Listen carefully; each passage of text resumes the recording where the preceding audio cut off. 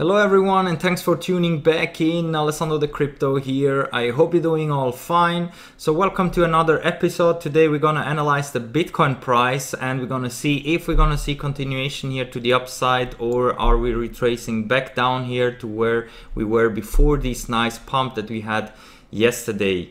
But before we start, I want to show you a little nice casino exchange that I found in the internet, and currently I'm also trying it out a bit, because this exchange here is similar like Bybit or Phemex, where you can easily double your money but you can also lose everything. But the difference here is that you don't bet on the price. So you're just betting here on how the candles are closing. So for example, here in the 1 minute time frame, you can bet if every single candle is closing in green or in red.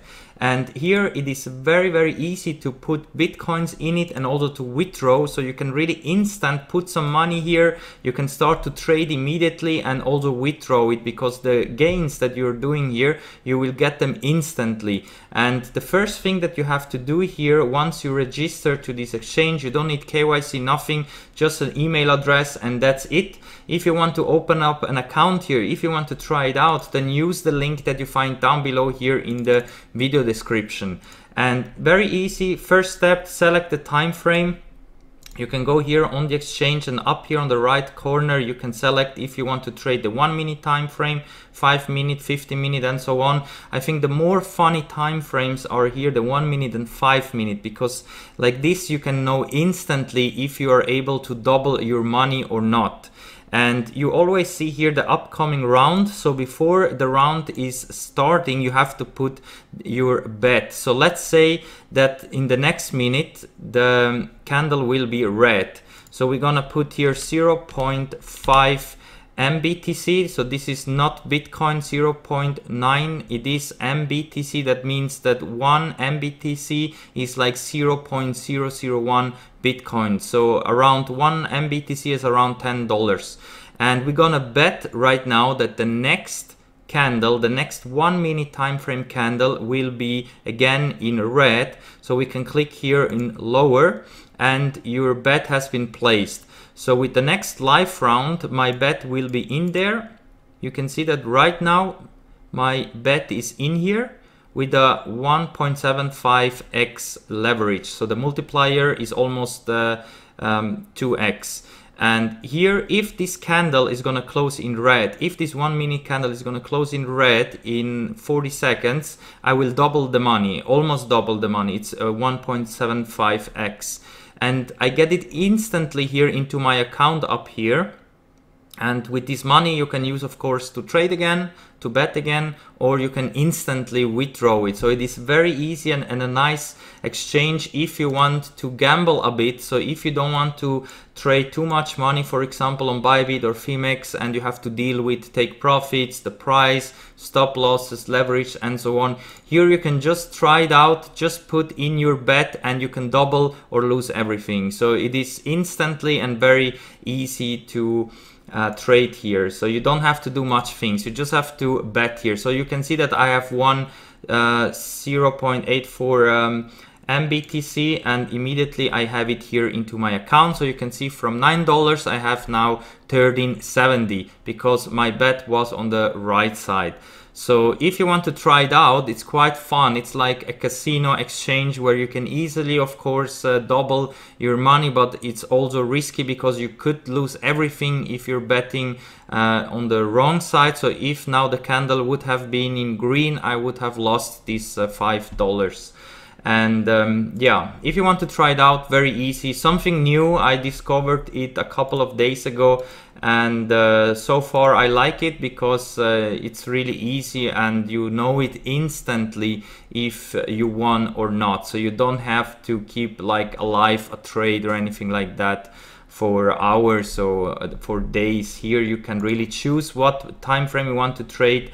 And of course the 1 minute is a bit risky, but if you want to trade like the more safer ones, then maybe trade the 5 minute or the 1 hour time frames.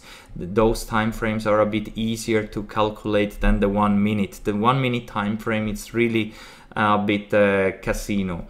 Alright guys, and now let's start with the content. This was just a little thing that I wanted to show you because currently I'm also trading a bit over here. It's quite funny, but always with small amounts. I wouldn't take too big amounts here. Of course, you can easily make from $1,000, $2,000, but it's also just fun if you want to gamble a bit to just play with $10 or anything like that.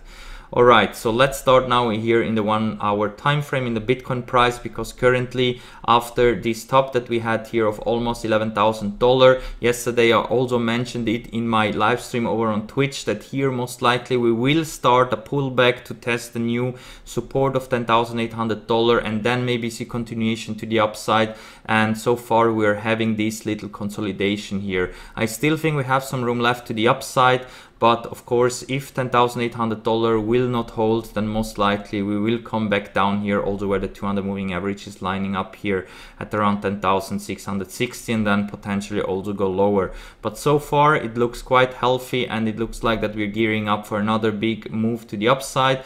RSI is above the 50 level in the 1 hour. Bollinger Band is squeezing here in this little tiny channel here after overshooting it to the upside. So in theory we should see here another big breakout to the upside. The only problem is that we have KST and MACD now shifted to the downside, which of course is not good for the 1 hour time frame.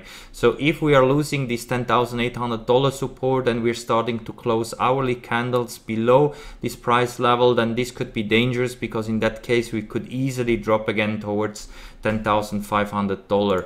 And if we compare it to the DXY, here you can see that currently we are losing the support that we have here, this blue trend line, and of course that is very bearish for the DXY and bullish for the Bitcoin price. But the 1 hour is looking like that here we're gonna have a big bounce to the upside. We are very oversold here, so I'm expecting here a push to the upside in the DXY, and that of course could lead into a correction in the Bitcoin price. And if we go over into the 4 hour, you can see that currently the 20 moving average is right here at our support of $10,800, and also the RSI after being overbought here is cooling off here a bit.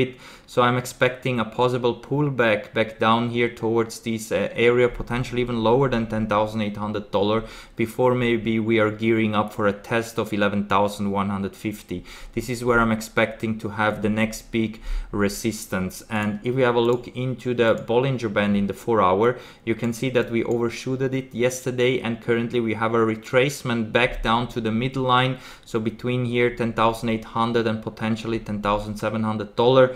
The good thing is that the KST and MACD are still shifted to the upside, so the momentum is clearly bullish here. Only stochastic is overbought, so here that's why I'm expecting a possible pullback down to those levels. And also compare it to the DXY, you can see that here we are bouncing from the 200 moving average in the 4 hour time frame, which of course is good for the DXY.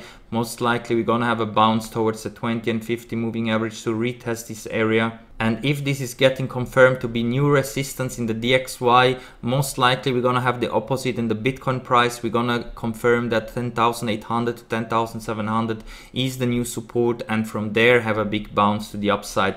Because I think if the Bitcoin price is ready to break also 11,150, therefore we can go to the daily time frame, because here you can see this blue trend line is the connection from the last two tops that we had in the daily. And if we're able to break out from this structure right now, so from this 11,150 resistance, then I think we will have a big rise up in the Bitcoin price, and most likely also take out here this $12,500 top that we had currently.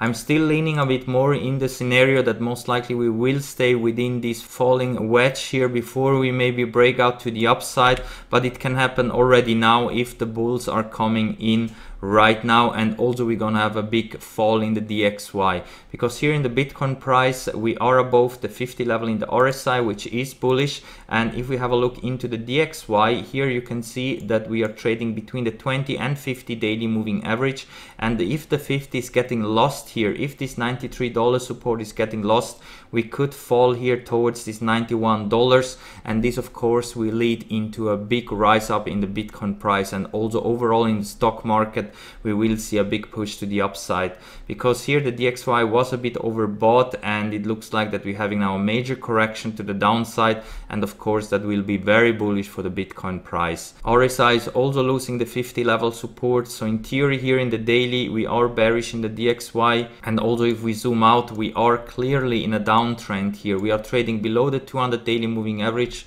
so even if we see a rise up towards this moving average, we will remain bearish here for the longer time frames. And now let's go back into the Bitcoin price and open up the Bollinger Band in the daily, because here currently you can see the top is right here at $11,000, and that's why this is a very important price level to get broken in order to go very bullish.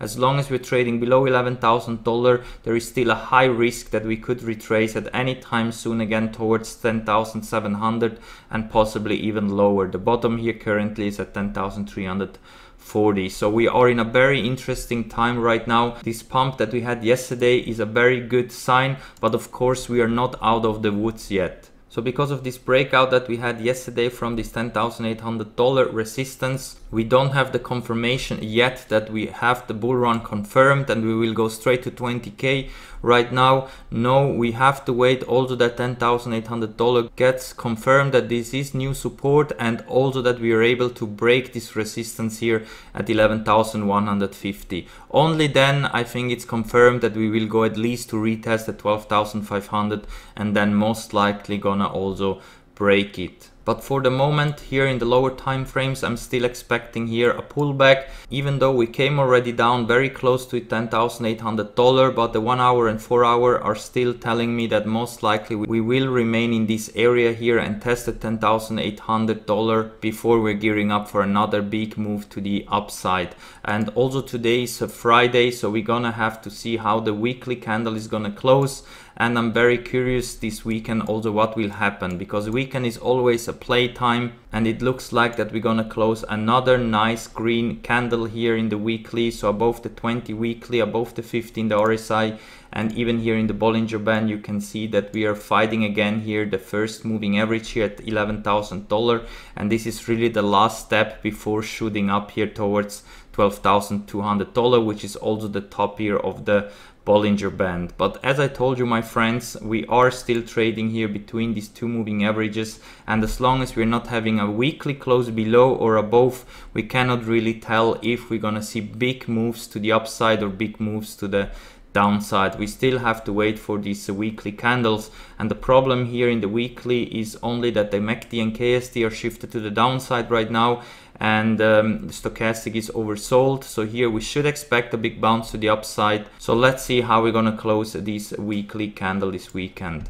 Alright guys, and with that said, I'm gonna wrap it up for now. Don't forget to moon up the like, subscribe to the channel. Also feel free to join my Discord trading chat. It's completely for free. There you can also get access to my own indicator, which is giving you buy and sell signals. And also please join my live streams over on Twitch. We are doing still the live streams over there. And of course, if you want to trade the Bitcoin and other assets, use the links that you find down below here to the recommended exchanges. Those are the ones that I'm also using for trading. So thank you very much for watching, my friends, and we're gonna see us all in the next one. Bye.